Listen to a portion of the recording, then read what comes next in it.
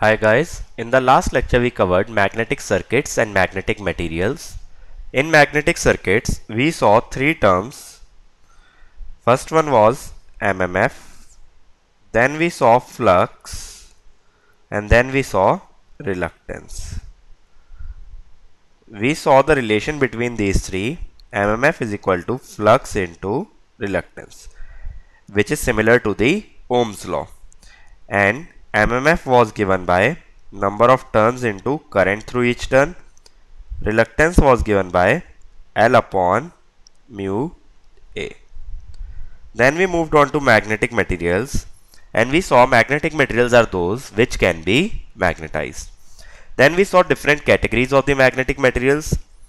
First we saw diamagnetic materials, the materials in which dipoles get oriented in the direction opposite to the magnetic field. But the intensity of magnetization is pretty less, and the magnetization is non-persistent. That is, it persists only up to the point the magnetic field is applied. Then we saw paramagnetic material. In paramagnetic materials, the dipoles get oriented in the same direction as the magnetic field, but here also the magnetization is non-persistent. That is, it lasts up to the point where the magnetic field is applied. Then we saw ferromagnetic. We saw that in ferromagnetic material, we have spontaneous magnetization. That is, magnetization even in the absence of magnetic field. So after being magnetized, these materials retain some of the magnetism and do not lose it completely. Hence the magnetization here is persistent. And we saw these materials are strongly magnetized in the presence of magnetic field. Last one we saw was ferrimagnetic. In ferrimagnetic we saw the neighboring dipoles get oriented in the opposite direction, but the intensity of magnetization is not equal. Hence there is net magnetization in the direction of magnetic field, but that net magnetization is weak. So why do we go for these materials? We go for these materials solely because they have high resistivity, due to which the eddy current losses will be lesser. Hence ferrimagnetic materials are preferred for high frequency transformer and ferromagnetic materials for low frequency transformer. Now let us start with our first electrical machines, that is my transformer. So a transformer is nothing but it is a device which is used to transform the voltage. Okay, how does it transforms the voltage? It just shifts the voltage level up or down without changing the frequency. Now suppose I give you an AC voltage like this. Then what the transformer will do, it can either increase the level like this, or it can decrease the level like this, but it will keep the frequency same. That is the functionality of the transformer. If it increases the level, that is output voltage is greater than input voltage, it is called as step up transformer. If output voltage is less than input voltage, it is called as step down transformer. Just depending upon the level of voltage, we can classify the transformer into two categories. And if V out is equal to V in, it is called as isolation transformer. Why? Because it is not changing the voltage level, it is just providing isolation between the primary and the secondary side. Now let us understand what do we mean by primary and secondary in case of transformer. Usually a transformer will be represented by this structure. This is the core of the transformer. Core means the magnetic material which is responsible for passing the flux through it. Okay, as we just now saw, there are different magnetic materials. These magnetic materials are utilized to create the core of the transformer. Okay, now upon this core we wind the windings. like this. The winding which is connected to the source is shown on the left hand, and the winding which is connected to the load is shown on the right hand. This winding to which the source is connected is called as primary winding, and the winding to which load is connected is called as secondary winding. Okay. Now what happens when the current flows in this winding? A flux will be created like this. Now this flux will be time varying due to sinusoidal nature of the current. Since current is time varying, MMF, which is equal to Ni, will also be time varying, due to which the flux is also time varying. Due to this flux being linked to the secondary winding, an EMF will be developed across the secondary winding. Okay. So application of the voltage across the primary results in induction of the voltage across the secondary. That is how voltage is transformed between primary and secondary winding. That is the basic functionality of the transformer. It transforms the supply voltage into the voltage across the secondary. It transfers the voltage basically. So that is how my transformer works. It just works on the principle of statically induced EMF. The flux that we generate, or the MMF that we generate, is time varying. So it will induce a flux across the primary and secondary windings. Now let us understand what kind of materials do we use to construct this core of the transformer. See, as we know with current, that the current tries to take the path of minimum resistance. Similarly, in magnetic circuits, the flux tries to follow the path of minimum reluctance. So, we want that the flux should be confined to the core of the transformer. It must not go through the air. Why is it? Because we want that the flux should be linked between primary and secondary winding. And to do that, it must pass through the core of the transformer. It must not go into the air.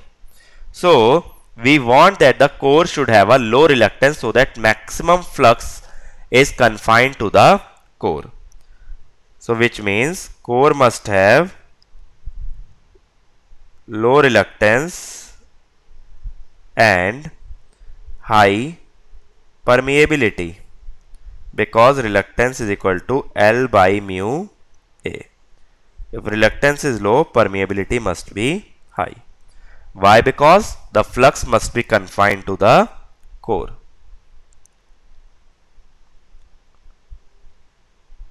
We don't want any flux to go into the air. The flux that goes into the air will not link the secondary winding, and it will be called as leakage flux. So leakage flux is nothing but it is the flux which only links one of the two windings but not both. Now what we do is we generally use silicon steel for construction of core of the transformer. Why we use silicon steel? First of all, it is a ferromagnetic material. As I told you, we need materials which can be strongly magnetized. So we need ferromagnetic materials. So silicon steel is an example of a ferromagnetic material. That is why it will have low reluctance and high permeability. Next thing is concerned with the hysteresis loss. Now in any magnetic material we have two kind of losses, hysteresis and eddy current, that we will study later on. But hysteresis loss is proportional to Bm raised to the power x. Bm is the maximum value of magnetic flux density inside the core. This x is called as hysteresis coefficient. So higher the x, higher is the hysteresis loss. For silicon steel, x is low, H is equal to 1.6. So that is why the hysteresis loss will also be lesser. So we prefer silicon steel for construction of core of the transformer. It has low reluctance, high permeability. So the flux will be confined to the core. Next thing is that it will have lesser hysteresis losses. But generally we use a modified version of silicon steel which is called as CRGO steel. Now what is CRGO steel? It is cold rolled grain oriented. This is just a process which is applied to the silicon steel to make it CRGO steel. Now what happens? As we know, in the core of the transformer, flux will flow in a specified direction. Like I showed you, the flux was flowing like this. Okay. So when we are considering permeability, we only want to consider permeability in the direction of flow of flux, because other directions do not matter. Suppose if we take this Z direction, then this direction does not matter to me. Why? Because there is no flux in this direction. So what does CRGO steel has in special is, it has high permeability in the direction of magnetization, that is in the direction of the flux. So in this direction permeability is high. So that is the benefit of the CRGO steel, that permeability is increased in one direction. Which direction is that? The direction in which flux is flowing inside the material. In that direction it will have high permeability, so it will have low reluctance.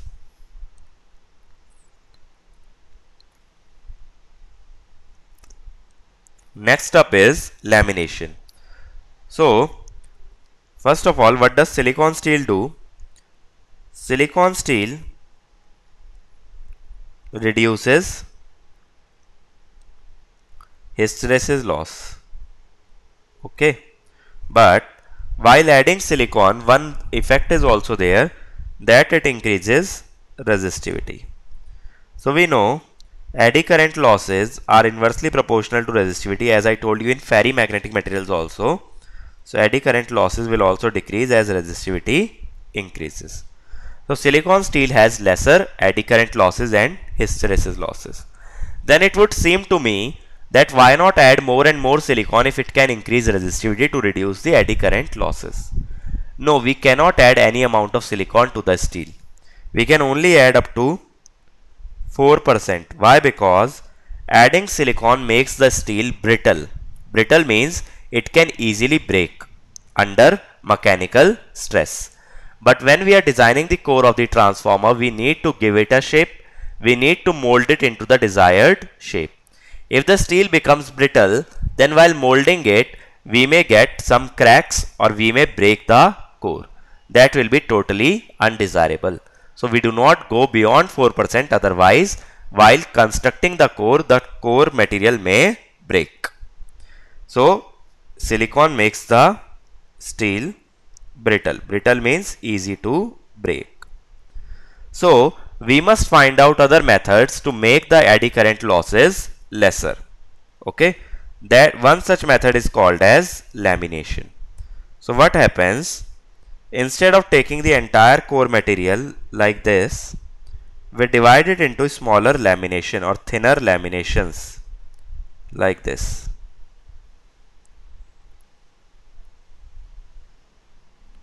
We divide it into thinner laminations like this, and between two laminations we will have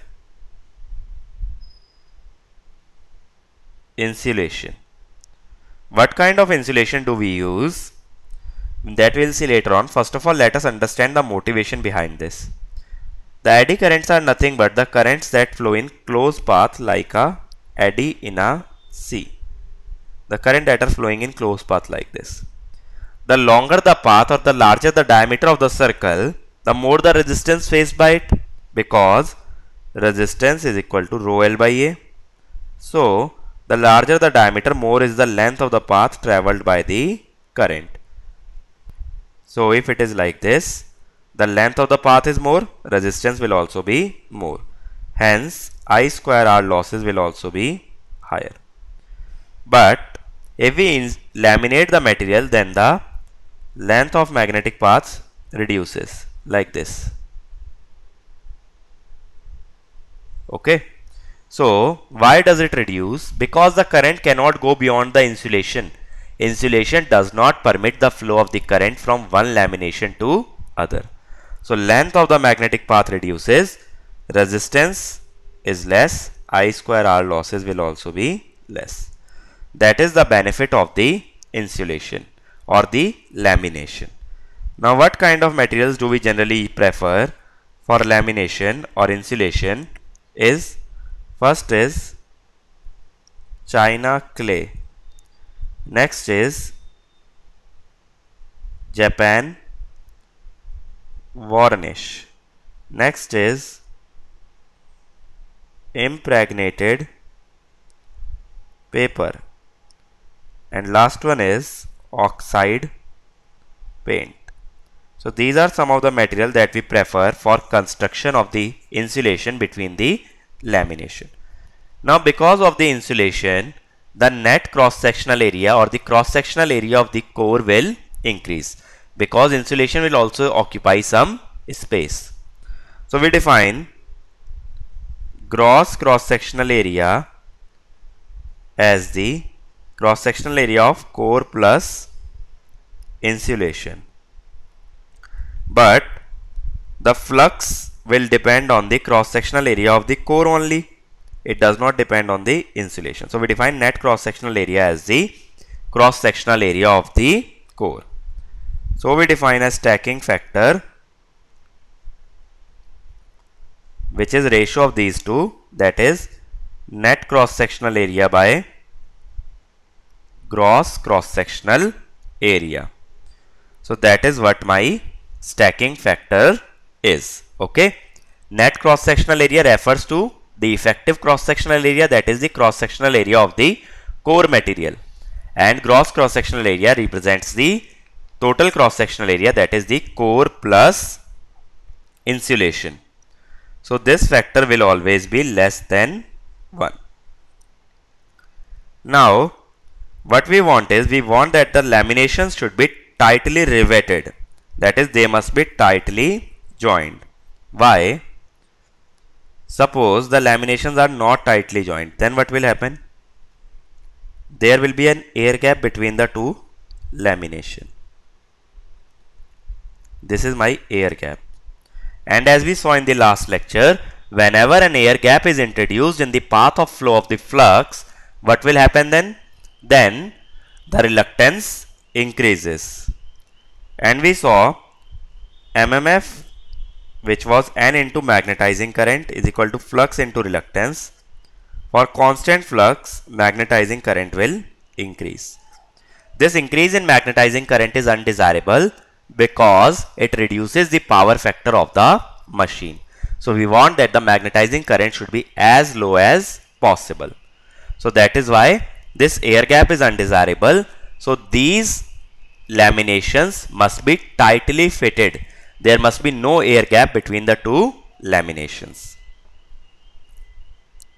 Next phenomena that we study is called as magnetostriction. It is a very commonly observed phenomena in the magnetic materials.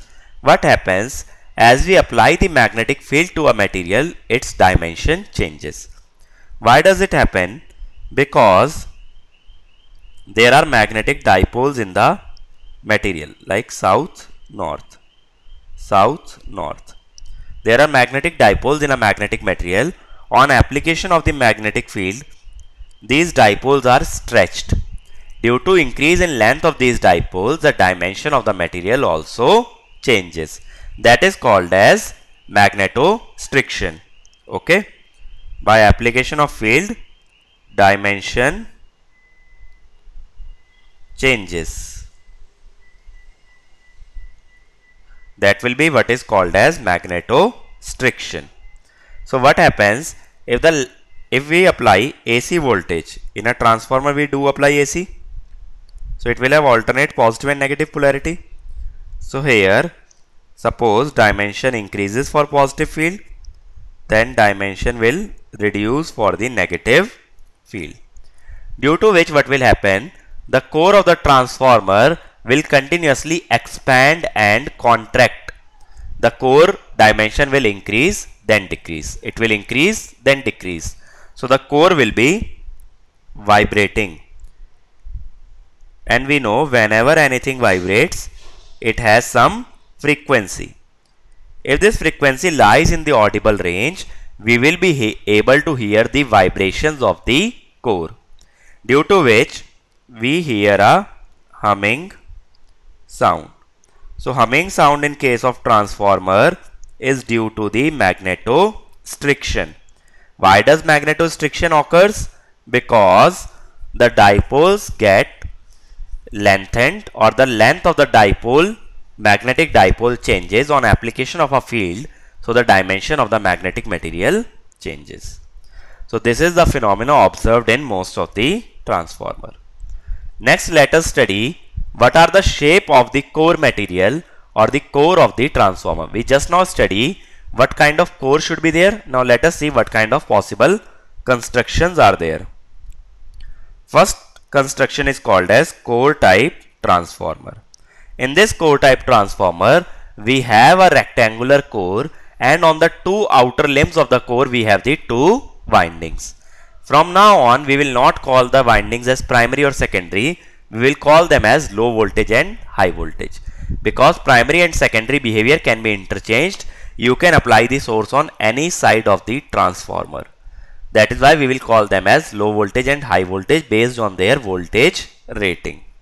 So in a core type transformer, the windings are wound on the outer limbs of the core. So that is why in between we have the core, and on the outside we have the winding. So my core is surrounded by winding. Okay. Now, since the flux is constant in the entire core, the reluctance of each and every limb will be connected in series. As I told you, whenever the flux is same, we have a series connection. So all reluctances will be connected in series.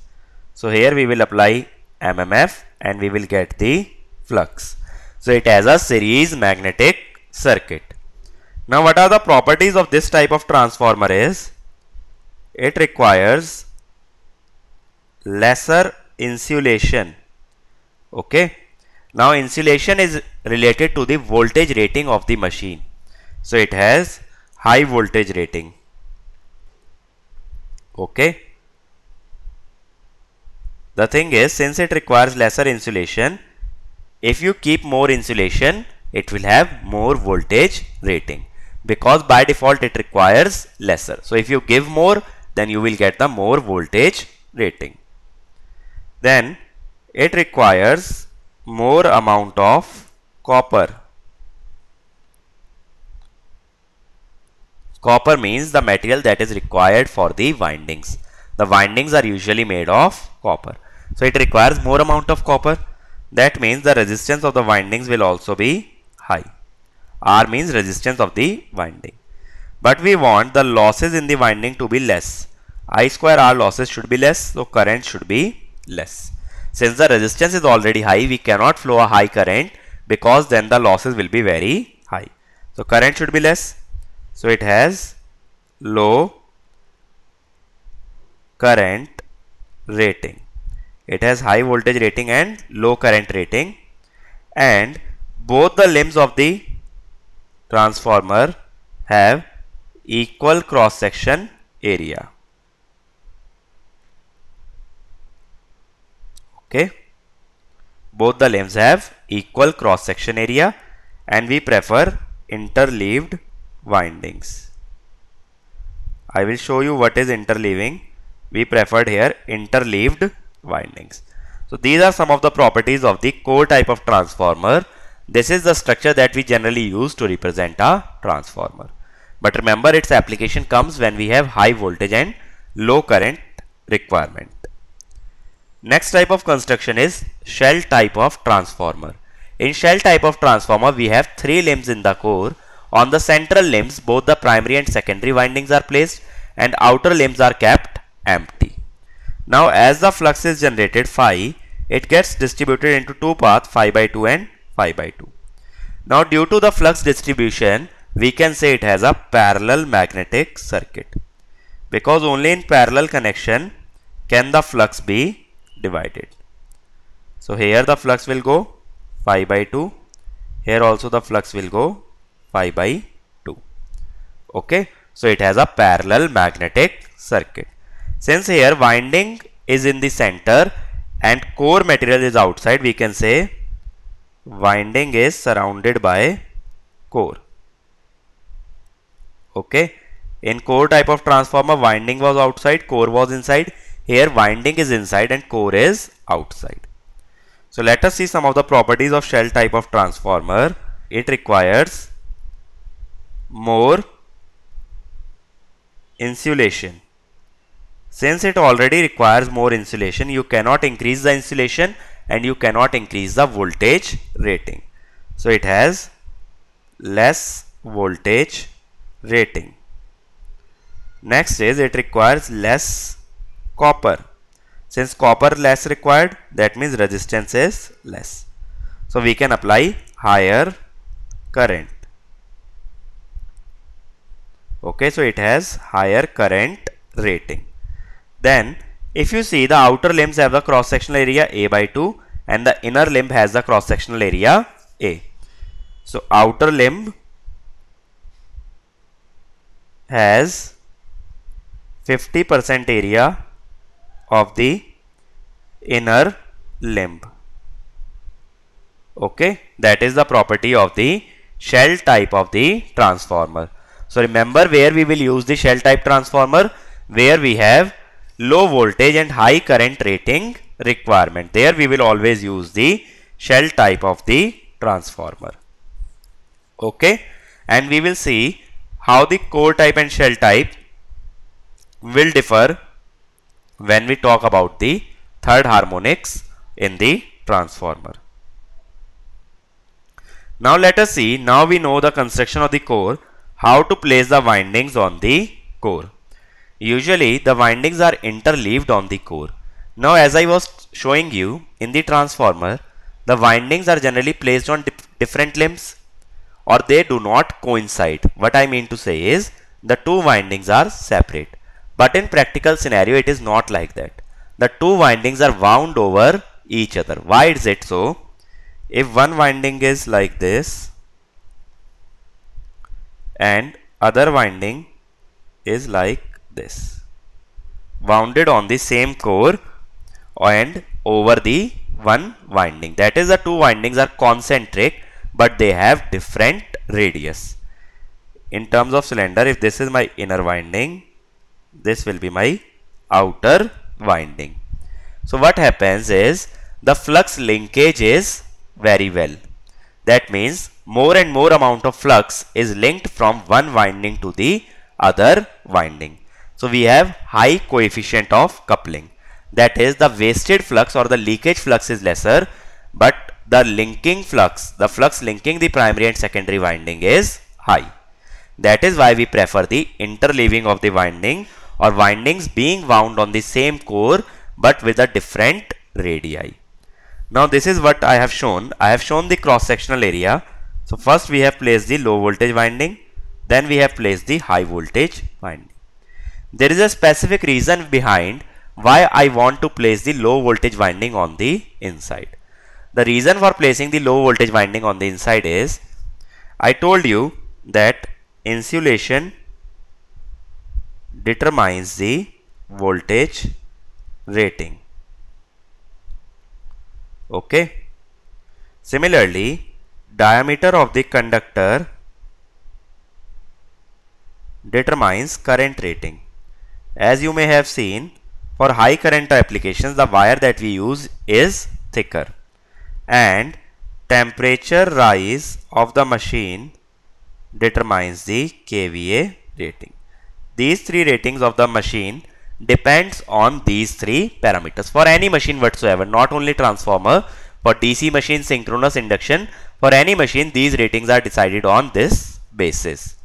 So if you see, the low voltage winding is placed inside. That means since it has low voltage, the insulation requirement will also be lesser. So this insulation which lies between core and the low voltage winding is reduced, and if insulation is reduced, the cost will also be reduced. Okay, this is one of the reasons why we place the low voltage winding on the inside and high voltage winding on the outside.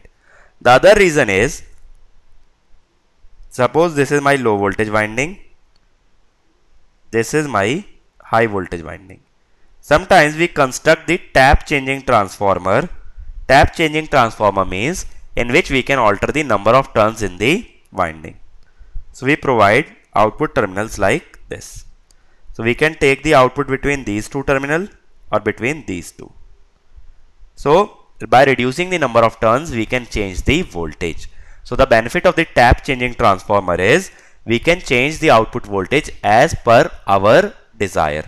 So these taps are usually provided in the high voltage winding. Why? Because we can have more variation in the voltage when it comes to the high voltage winding. That is why high voltage winding is kept outside, so that we can easily tap the winding. So we keep it outside and low voltage winding on the inside. So that is the reason we interleave the windings. We interleave because we want more and more flux should be linking from the primary to secondary. So coefficient of coupling should be high. Then we want that low voltage winding should be inside so that the insulation requirement is lesser, and we can provide the taps on the high voltage winding for changing the number of turns and thus changing the voltage. Now, if both the windings are wound on the same end, then they carry current in the opposite direction. As you can see here, the dots and crosses in these two windings are in opposite order. Here we have a cross, in other winding we have a dot. Why is it so? Let us see the direction of flux. If this is dot, this is cross, this is dot, this is cross, then you must try to find the direction of flux by right hand thumb rule. So if you curl your fingers in the direction of current, the direction of thumb like this will give you the direction of flux. The flux is going in the downward direction. Now Lenz's law states that induced current must oppose the cause of induction. So the other winding must have the flux upwards. Suppose we take dot and cross here. If you curl the finger, thumb will come upwards. So flux is upwards. So we want both the fluxes should oppose each other in accordance with the Lenz's law. That is why when the windings are wound on the same limb, they will have current in the opposite direction. But when they are wound in the opposite limb, then what will happen? The flux is downwards. It will travel in a closed path like this. So in this limb, the flux is upwards. To oppose this flux, this winding must also generate the flux downward. So it will have dots and crosses like this. That means it carries the current in the same direction. So remember, if the windings are wound on the opposite limbs, the current induced is in the same direction. If windings are wound on the same limb, then the current induced is in opposite direction. Now let us see, since we know the current direction, what kind of force exists between the windings. So one winding, let me say the low voltage winding was like this. We had insulation, then this was low voltage winding, dot and cross. Then we again have insulation, then we have high voltage winding which carries current in opposite direction, that is dot and cross. Now let us see the magnetic field produced by the low voltage winding. Keep your thumb in the direction of current. So if it is coming out, then your thumb must be coming out. Then the direction of your fingers will give me the direction of magnetic field. So if you are taking dot, the magnetic field would be coming anti-clockwise. So magnetic field would be like this. Okay. So now for this conductor, the magnetic field is going upwards. Current is like this. To find the force, what you will do? You will curl your fingers from the direction of current. Current is like this. Magnetic field is like this. Curl your fingers and the direction of curl your fingers from this, that is from current towards the magnetic field. Then the direction of thumb will give you the direction of force. What I am trying to find is force in accordance with the Lorentz law, I L cross B. So the force will be coming like this. So these windings will feel a repulsive force. That is why these windings must be tightly riveted so that this repulsive force does not damage the windings. Windings will try to push each other away due to currents being in the opposite direction. Remember this. The repulsive force exists between the two windings. So this is all about the construction of the transformer. First we saw the properties of core material, then what kind of core constructions do we use, and then how do we place the windings on the core. Now let us see what are the expectations from an ideal transformer. The first property of core material that we saw was low reluctance and high permeability. Now I want that the entire flux should be linked to the core. In case of electrical circuits, we have seen that when we short circuit the circuit, then entire current flows through the short circuit. Similarly here, if we make the reluctance 0, entire flux will flow through that reluctance. So ideal transformer should have 0 reluctance or infinite permeability, so that entire flux flows through the core of the winding. The other reason is, due to 0 reluctance, what will happen? Since we know Ni mu is equal to phi into reluctance, if flux is constant, 0 reluctance means 0 magnetizing current. That is always desirable, that there should be no magnetizing current in the transformer, so that power factor is improved. And this implies that without application of any current, I am generating the flux. That is why it is called as ideal. We need no current to generate the magnetic flux inside the core. Next thing is that we saw two losses, hysteresis and eddy current. These must be 0. There should be no core loss in the transformer. These two losses are combinedly called as core loss because they occur in the core of the transformer. Next we saw that winding will have some resistance, due to which copper losses will be there. So resistance of winding must be 0, so that copper loss is 0. Next, there should be no leakage of the flux from the core to the air. Leakage flux must be 0. And last, magnetization curve must be linear, that is B and H must be directly proportional. There must be no saturation.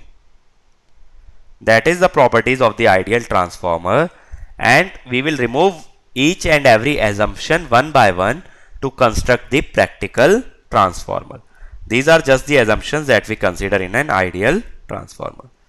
So what we have learnt in this lecture, we saw properties of core, then we saw construction of the core, that is core type and shell type. Then we saw winding, we saw interleaving of the winding, and we saw that both the windings repel each other. Then we saw the concept of ideal transformer. Okay, in the next lecture what we will do is we will start removing these assumptions so that we can arrive at the model of a practical transformer, or we can see how these different non-idealities are modeled in case of a practical transformer.